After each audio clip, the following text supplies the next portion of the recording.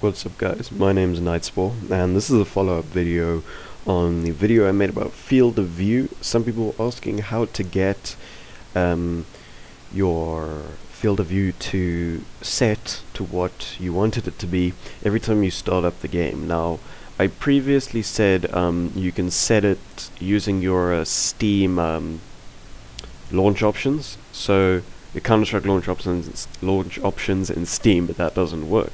What you need to do is you need to go to your Steam folder, so C program files 86 Steam, and then you need to locate Counter-Strike, so steamapps common Counter-Strike Global Offensive, and then you go into csgo and CFG, and you create a new file. I've already got one here, but a text file, and you rename it to autoexec.cfg.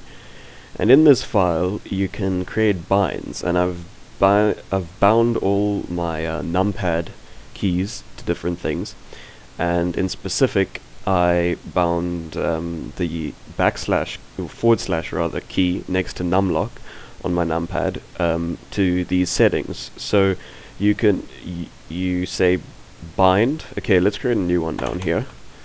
Bind, let's make it a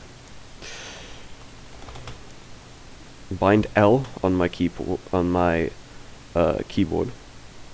So you do bind space the letter or key you want to bind space, and then whatever command you want, you put it inside inverted commas. So say I wanted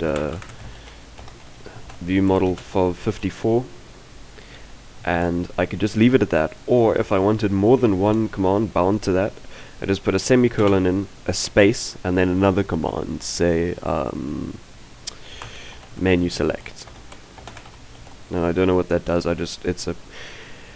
It's a command in the source engine, so I'm going to remove that since I don't actually need it. But once you've got all your binds, as I have here, and I'll have a link in the description to a web page with the commands to get different guns, then you save autoexec.cfg and you open config.cfg, and right at the end just add another line and type exec autoexec.cfg, and I've already got that in there, so I'm going to remove that. But once you've done that, every time you start up the game, you press your selected button and your field of view will change to what you want it to be.